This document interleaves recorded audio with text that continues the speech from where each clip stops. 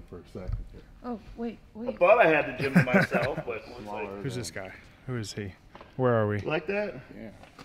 I don't know, this one. That's a big, give me that. Doing a vlog. What are you doing? Joey? Well, I was going to say the intention of Jujij's video is to be annoying, and here he is grabbing my camera and taking it. So. Well, I'm going to work out in between being annoying. So go do your gym tour video, Okay. dude.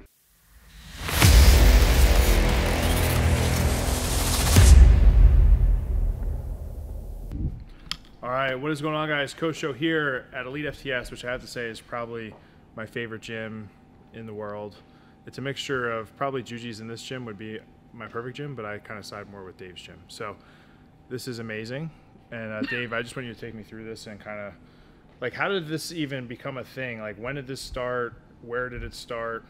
And how do we get to where we're at today? It's like, give me the rundown of how did you kind of come up with where you wanted things? You've been around for a long time. Like, is there any method to the madness here, or is it just we got to fill this space? We're going to put them wherever we can. There's really not. There's Just madness. yeah. Madness. A lot of the pieces in here are the original pieces. So Okay. let's just say that I don't want to say complete prototypes, but they're the last piece before going out to market for my final inspection of whatever it is. Cool. So that's why a lot of the things are kind of hacked a little bit in here, because I'm too cheap to buy the original version, but I also like to be reminded of where the mistakes were, you know, and some of the other things. So some things I need to upgrade for sure. There's some items in here that we no longer sell from different companies that I need to replace with the companies that we sell from. But all that, so how it lays out, that's the bigger question, is I always like the idea of rubber and concrete, right? So the side over there with all the monoliths and the racks and all that, the rubber and the turf, like that's like the meathead side. And then the equipment side is kind of like side, the equipment rehab side. bodybuilding side, right? So it's it's interesting because what you'll find is, this is, I got 20 years, this is two different gyms to kind of show this. This competitive strongmen, the powerlifters, the strength athletes, right? They're going to always come in, they're going to drop their bag either on the turf, the rubber, or by the benches, right? It's pretty accurate. The bodybuilders always drop their bags always over right here, like by the door. It's a weird ass, That's true, thing. I don't know why. I don't know why. My bag, it's right over there. It's like right by the bench. You know, I don't know why, but it's like they gravitate more towards the rubber, and the others gravitate more towards the concrete. So that's how that layout is, and that was part the main reason was that, you know, so it's easier to run through groups if we're I would say for the last 3 gyms that's been the layout, because if you can only coach so many people in a squad at one time. It gets to be over 10 people, say, in one monolift or one rack. And the monoliths are way better than the racks because you don't they adjust up, down, in, out, so that group can go faster. So if you're doing a seminar and you're coaching, I want to coach at least 50 to 100 reps of everybody's lift.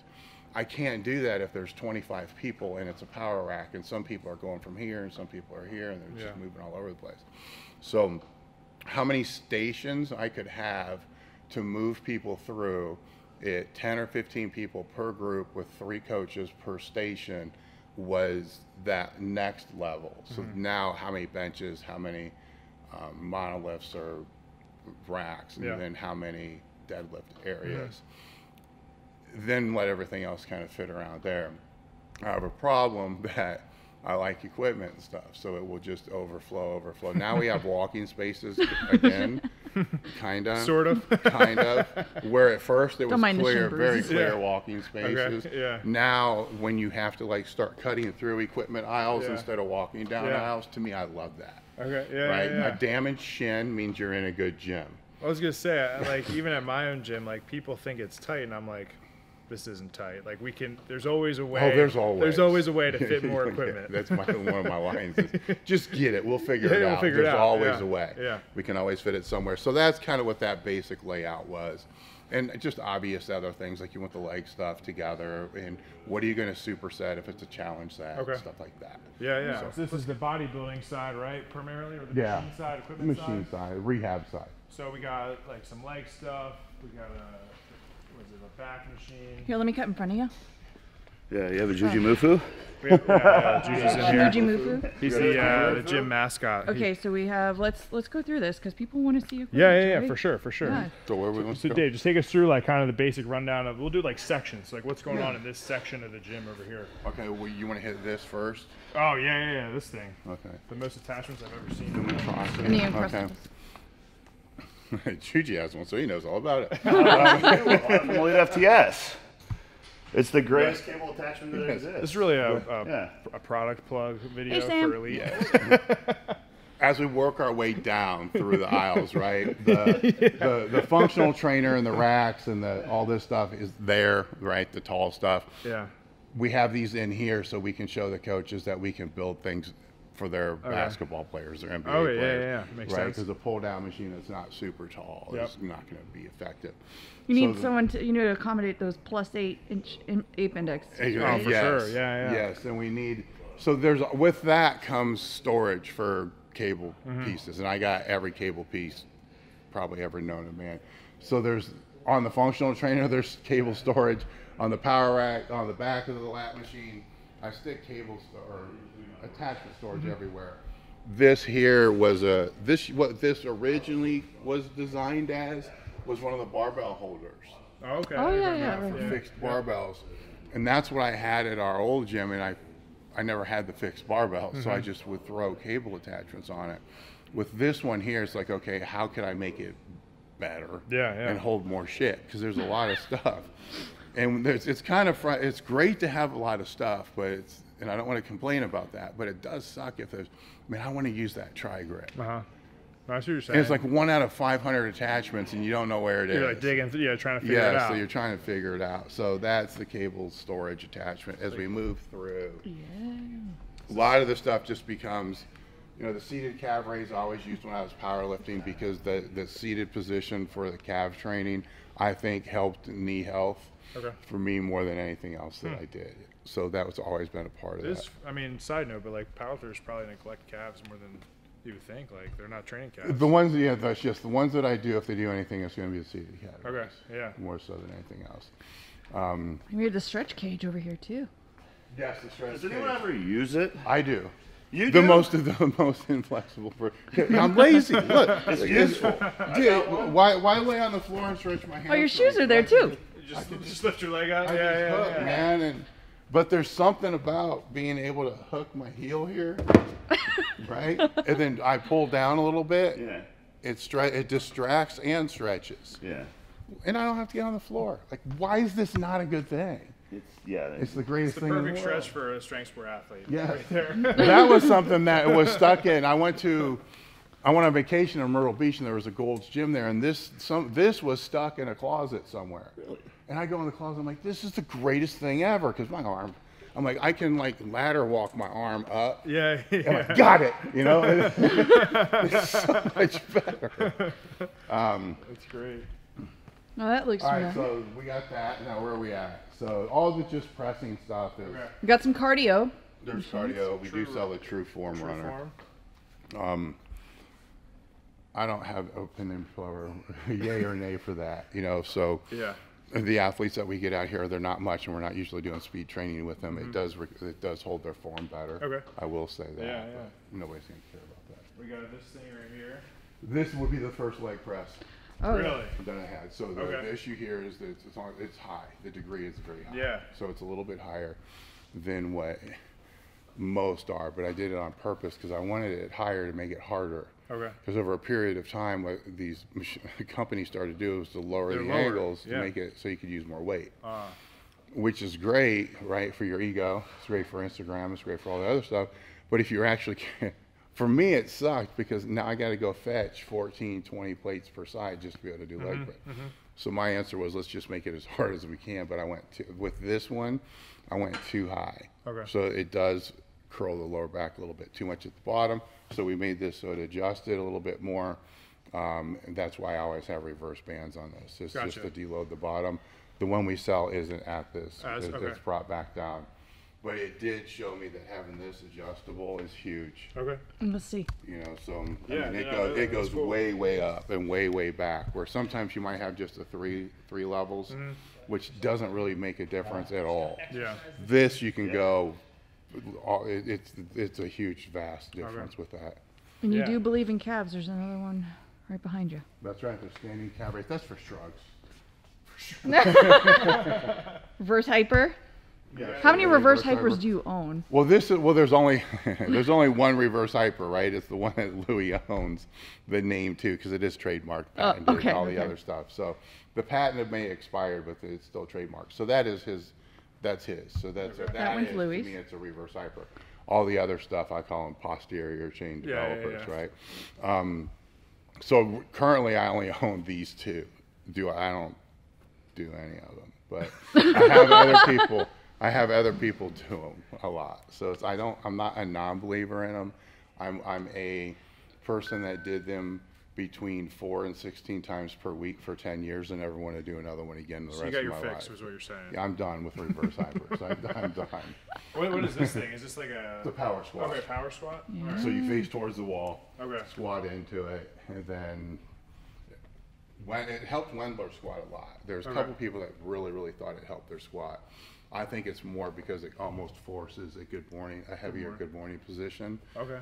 Do you still sell this or no? Mm-hmm. Okay, cool. Then we got hack squat, Hack squat. Yeah. hit short. Oh, these are very familiar. I remember those from the video. Oh yes. Oh yeah. yes. Splice some footage over. Yeah, still got some PTSD from the hack squat bands. That was pretty gnarly. That would definitely kill you. One of our newer pieces is the chest supported row. Oh, check this out. Which Yeah. These Joey, why are don't you the- hop on it? Oh, look at these like move. Oh, wow. they Yeah. just in and out. So that for you is probably need to come out because it's going to pull your angle. Your arms are coming in too much. You're going to feel that in your biceps a lot. Yeah. Whoa, this is nice. This is brand new. Yeah. Oh, I like this a lot. So we wanted to bring the loading back towards you because most of the time the loading's done out here, which is fine. But that if you want to do like Meadows type crazy stuff and strip sets and upsets, and the weight's out here, just a quarter or a plate when the weight's way out here is heavy. So then what are you going to do? Put 5s on for strip sets? And it doesn't. This makes it a little bit easier load wise. It's still heavier because of that. With the added bonus that you can still do. Oh, there you go. You know, a for real Meadows row at the end of it. This thing's gorgeous. The build quality on this is awesome. Yes, but the trick on this one that took so long is it still didn't. What I wanted to be able to do was to go from a seal row to a chest supported row because that would be freaking awesome. Oh, okay. But there's way more that goes on to make that happen that we weren't. This one, my concern was I wanted to be able to have somebody that's maybe 5'2" to 8 foot still be able to use it. That becomes the other issue here because the foot adjustment doesn't solve the plates potentially hitting the ground, which is why they'll go out here sometimes because it keeps the plates further I got away. you. Very that cool. was kind of a pain in my ass for years. Pit shark. We got the pit shark. And the pit shark. The pit shark's good where, I mean, it's good if you want to absolutely destroy somebody, right? Isn't that your specialty? Yes. I feel like, you're really good at that. Yes. John killed me on that machine. But this one's easier. It could be because the handles make it easier to pull yourself up. But this one's easier too when you're in a complete fatigue state to still be able to pull your air. A lot of the other ones, just the way that the belts pull, when you can't breathe, you can't pull your air. So we were talking in, I think it was your other video about the neuroplasticity of that. So when I'll take people through my train your ass off thing, it's a long day. We'll start with the squat technique about 12:30 and probably get done maybe at 2. And they have their mental checklist. It's all established. Then we go through all their other stuff. One of the things I love to do is like the leg training that you did with Jujij, where you just absolutely blast. It is when they're so blasted they can't even walk, I'll put them on here. Put the belt squat on. And now it's like, okay, stop, refocus. Are your feet doing what they're supposed to do? Are your feet rooted? Is your hips where they need to be? Breathe. look, get your head straight. Now, so I'm reinforcing all those cues, and in their brain, all they're trying to do is breathe.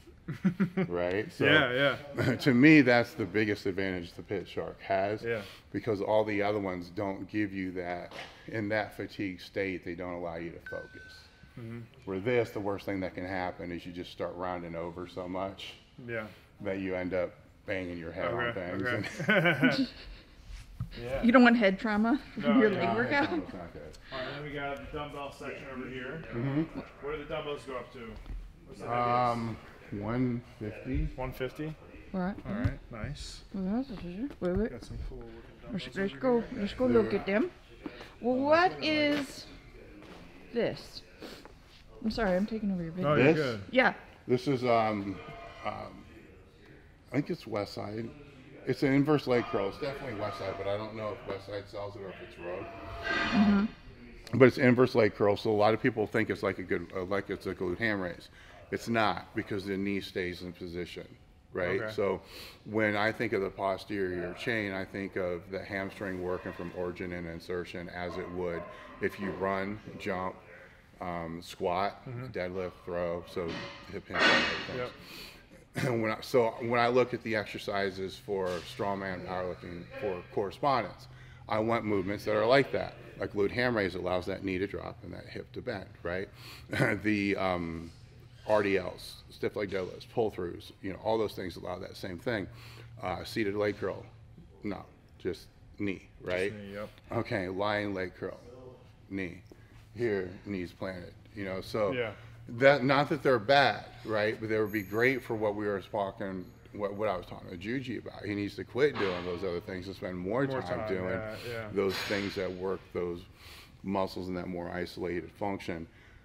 I was thinking that this, if somebody couldn't do a glute ham raise, could help them get strong enough to do a glute ham raise, and I've not seen it yet. Okay. This definitely makes the hamstring stronger. Yeah. It's got its place. It's got a huge place in there, but it wasn't what I thought it was going to be, and I think it's because of that reason. Okay. Yeah. All right. Let's move on. Yeah. Let's put on the inside. Welcome to the strength zone. All right. This is where I'd probably be hanging out most of the time over here. So we got our chains, we got our bands. I think are bands one of your biggest selling products? Yes. Yeah, you can go Which is crazy. I mean, he's the band man. Yeah, been the band man for a long time. It's selling pads a long time. And then we got deadlift platforms. How many models do we have here? 1, 2, 3, 4, 5, 6. 6, potentially 7 if you want to count the mono arms Okay. in there, but 6 that I would consider, like when we're talking about doing events, 6 is how I would count it for the event. Okay. And then what do you think on this side, for the strength side, is used the most? On this side? Yeah. Either the red or the orange monolith. Okay. 100%. 100%. Yes. That's where most of the time. The orange one or the red one? And why is that? Just because Well, I don't have, right now I don't have more than really 2 groups going at one period of time. Gotcha. So that's part of it. And then if there are 2 groups going at one time, I want them close. Really? So you don't have one here and one down here. It's easier to spot. But every Saturday is kind of the squat variation. Yeah. And so that's kind of how it ends up. And what's your thoughts on turf? Do you like turf? Do you not like turf? Like, I know some people are mixed feelings on using it or not, but for you, like, you have a lot of guys using it for push and pulling sleds nowadays, or not really? I like that it's here. Okay. I don't know how much that you would need. I think this is just fine. Yeah, yeah. 'Cause this works for the sled, it works for the crawler. Okay. It might be, if I had strongmen in here more than just Sam doing stuff now and again, it might need to be a little bit wider for the yoke. For the yoke, yeah. But that kind of scares me too, because if the yoke starts getting dumped, you know what I'm saying? If people start dumping the yoke, then I don't know how well that's going to be on here. But yeah, this is a good amount, because it's also easier to lay on, to stretch and crap like that. What about this thing up here? Yeah, what the red thing? Yeah, that's a I gym mean, rope. I recall this one. Yeah, I remember using this thing, but I've never seen a gym that had one of these. Yeah, it's a gin rope. A gin rope. Gin. Like gin and tonics? Gin? I mean, that's what you do at Elite FTS, right? That's what they gave me before I got here. They give you the right stuff. Pre-workout. There we go. It wasn't this stashed in the corner. We used it for tricep extensions, I believe, last time we were here. You killed it. Yeah, that's been on my Amazon cart since the last time I was here. You know, and like the thing that I just keep pushing to save for later. Because I can't bring myself to imagine me going through the trouble of hanging it in my gym right now. So it's like, That's where I get concerned. Like, hanging stuff, and then how do you but get it? actually, you just put the rod. What's the rod that we used for the power pull fake makeup thing? Loading pin? Yeah. So you just have a loading pin then on there, Sit there. and it's tricep, Yeah, you can do anything. abs, anything. It's different stuff. Yep. How many barbells do you got in here? Don't know. It's probably over 200. Oh my word! Where's all the strongman stuff, Dave? Wah, wah, wah. Right, there's some Right here. balls. Right, so there's some bags and balls. Yeah, we got. Do we have logs? Do we have There's stones? a rickshaw. There is a there's a log down there. Okay, we got a log. Are there farmers? Yes, there's farmers down farmers? the yellows down there. Why are they so hidden? Because nobody uses them, and they're friggin' heavy. Joey. I'm feeling. Sam. Yeah. I started looking around. I was like, okay, all They're right, hard I like to this. put I like away. this. If somebody leaves them out, they're hard to put away. Then there's a yoke outside, so I think the only So thing the we don't yoke is have- outside. Yeah, the yoke is outside. Nobody puts baby in the corner. How many competition benches do you have? 1, 2, 3. One's missing 4, 5. 5. 1, Okay. 2, 3, 4, 5. Yeah, I think. Five. Yeah, for my gym, I definitely want to get a competition bench, and then I don't know why, but I really like this bench rack for some reason. I love it. I love the shit out of yeah, it like all the time. I use it all the it's time. cool because these pads come off too, right? Yes, So you you just can lift them off. you can put them on and off if you wanted to, Yeah, right. and then you can basically do like a floor press or any other crazy stuff. But we used this last time when we were doing Jujij's tricep video, getting a pump. We used the yoke bar as well without the handles on it. You became a table, Thanksgiving. Yeah, table. I remember. Yeah, a tablecloth on me or something like that. But this thing is awesome, and you really don't see much stuff like this, which is what's cool. What do you think is the most used bar in here? Or you guys find yourself using the most? For squats, it's probably either a because there's powerlifters. It's either a heavy squat bar. Okay. Or I would say that's kind of debatable though, because most of us out right now are washed up meatheads. So I would say probably the yoke bar. I mean, it's close for the squats between the yoke bar and the squat bar. All right. So if you could take the squat bar out, you can't have a squat bar. What would be your next best bar to use for squatting that you would purchase? Me, a yoke bar. Yoke bar. Yeah, Okay. 100%. Okay. Because there's a lot of different variations, but the padding that we have on our yoke bar allows for the distribution to go further across the upper back. Where if you look at our spider bar, that pad's only that long and it's not that big of a pad. So there's more direct spinal compression because it's not spread out over the whole track. What I'm trying to say is when I got to a point where I can't grab the squat bar and all I could use was a yoke bar. Yeah. I was using the older yoke bars, and after 2-3 weeks I couldn't recover. It just felt like I was getting hit by a truck, like that upper back beating type of thing. Yeah. When I started to think that if we can distribute this force a little wider, then I was able to use it more frequently, which that's why I say that, because I believe with the other ones, if you're pushing it hard or you're even halfway heavy, that's going to just be too much spinal compression. Yeah. No, definitely. And what's a total square footage of the gym in here? Just under 8,000. So I would say that it was 8,000 before the bathroom. Whoa. So 7,600 maybe, something like that. If only we could get rid of this bathroom, huh? Yeah, What would you no. put there? If you could put anything where the bathrooms were, what do you think you'd put there?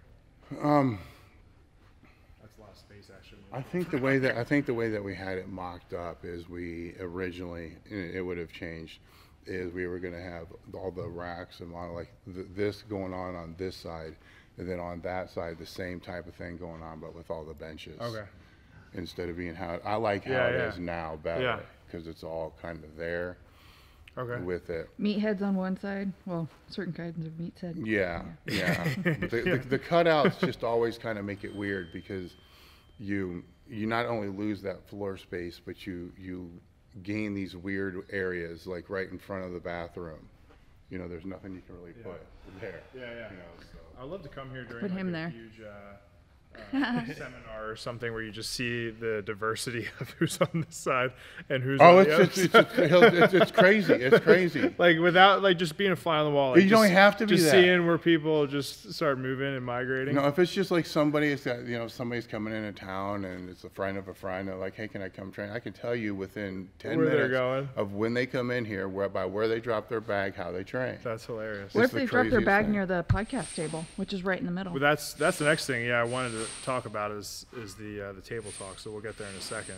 But I just find it hilarious that the psychology of the athlete. He already knew where I put my bag without even knowing. I think it's a comfort level, man. Yeah. There's also, I think that it's also the sit down thing. Okay. Yeah. Right. Yeah, so what's the first thing a strength athlete wants to do when they come in the gym? So they want to sit on their ass, down. right? Yeah, so you're going to bring your bag and you're going to drop it closest to the nearest area to sit. Yeah. So that cracks me up. So yeah, let's go over the last thing I want to talk about in the gym is the table talk, because that is epic and historical. We find Jacob. Hello. Hello. I mean, guys, this is a legit setup when it comes to pop. I mean, look at this. He's got like so many cords. Well, I don't even know. Yeah, it's like Medusa's hair of cords over here. And then we got all the microphones and set up.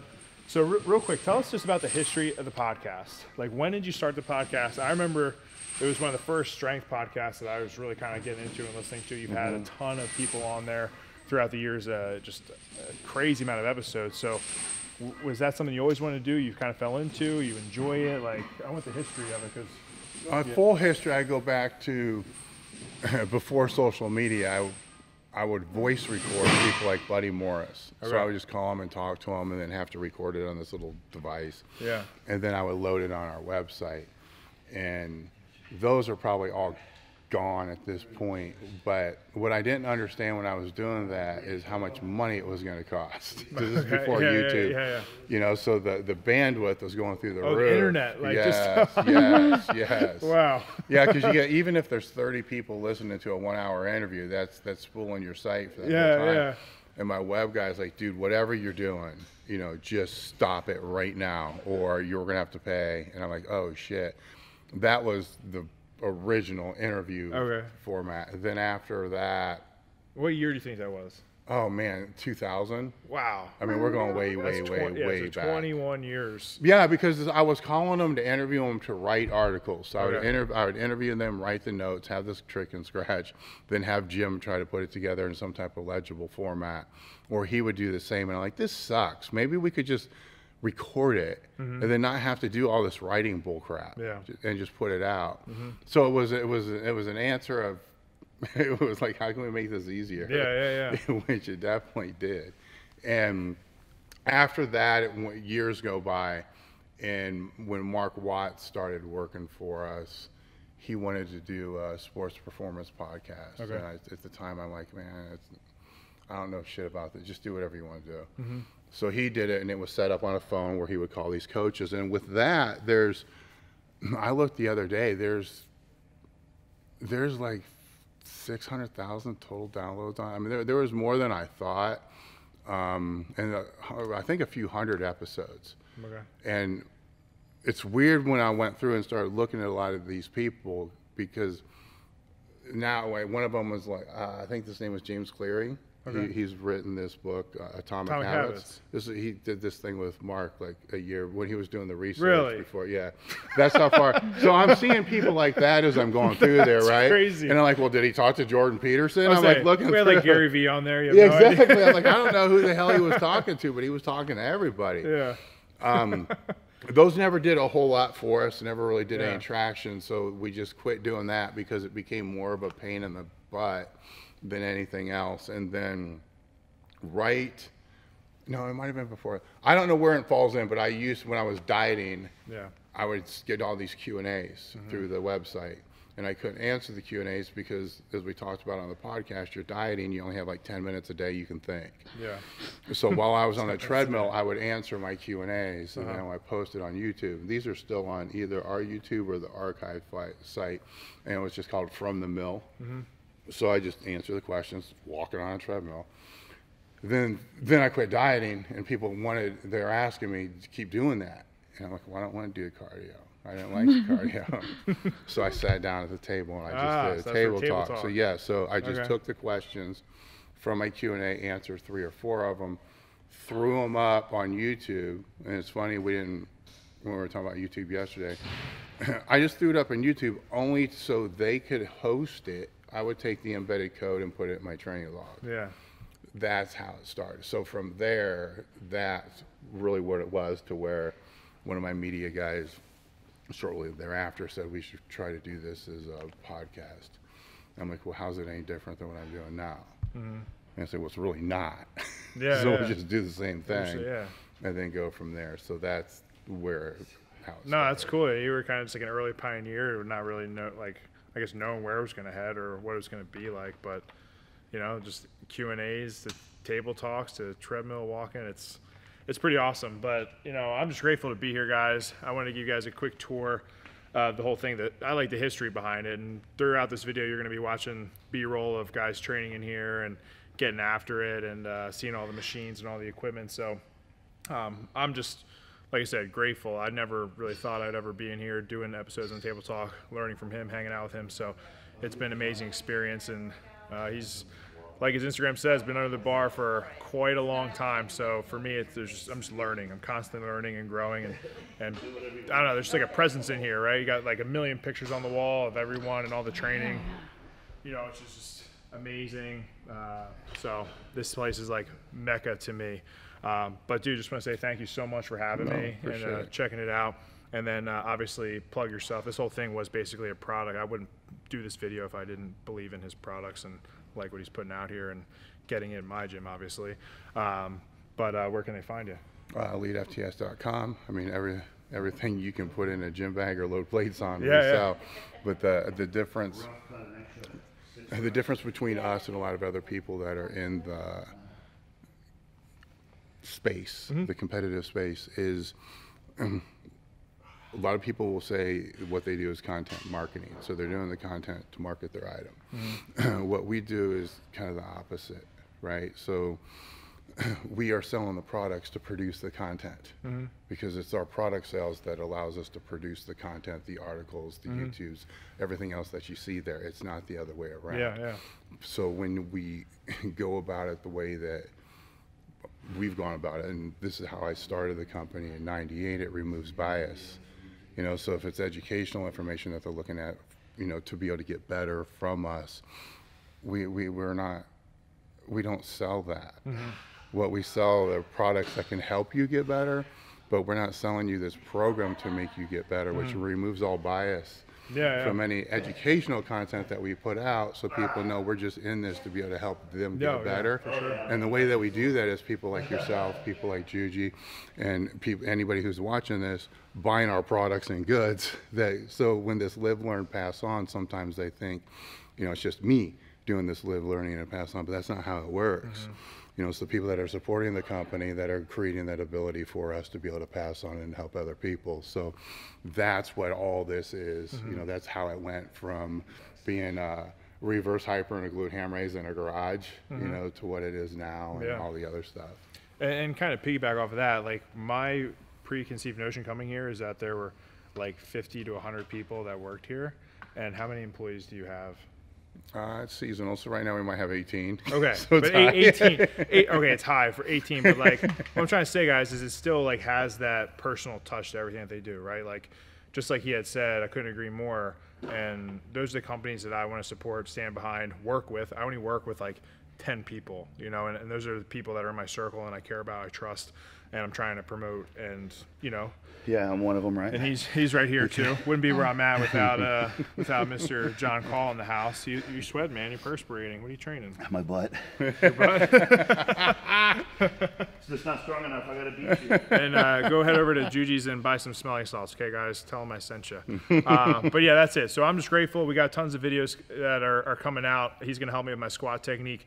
Jujij and I are going to go head-to-head in a squat battle. I got stuff going on with Sam, working on some issues and some other things. So, guys, this is going to be an awesome collab. Stay tuned for all the videos coming out.